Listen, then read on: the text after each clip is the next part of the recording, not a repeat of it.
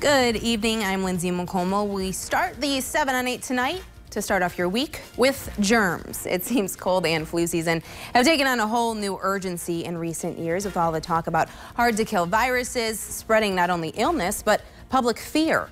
A Grand Rapids area firm has developed a unique way to combat both of those with light. News 8's Joe LaFurgey has the story from a safe distance.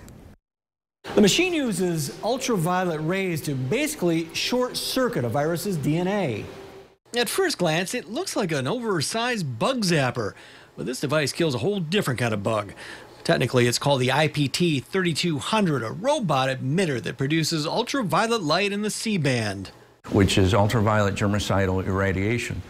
And UVC, for short, is extremely effective at disrupting the DNA sequence in microorganisms, including bacteria, virus, spores.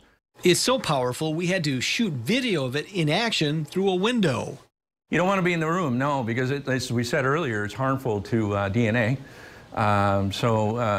Since we're all composed of DNAs, you certainly don't want to be in the room. Skytron, a Cascade Township-based medical device company, has been supplying the room sterilization technology to hospitals and other medical facilities for about a decade. And now they're expanding their marketing efforts. You see it every year about this time. Students and teachers calling in sick, closing schools. Crews try to rid the building of bugs through a combination of disinfectants and elbow grease, but it doesn't always kill all the germs. What's unique about microorganisms is that they're incredibly resilient and they're incredibly adaptive. That includes both chemical and environmental conditions. Thinking that you clean it and that you're safe after cleaning it, laboratory tests show that there's more there. For about $45,000, that's the approximate cost of the smaller units, Perez says a janitor could set the unit up at night, close the door behind them, and let the units go to work. A special lock shuts the machine down if someone tries to open the door. Sensors tell the unit the size of the room and how many waves to throw out. And it's going to deliver a smart dose. It takes the human guesswork out of thinking, did I leave it in this room long enough?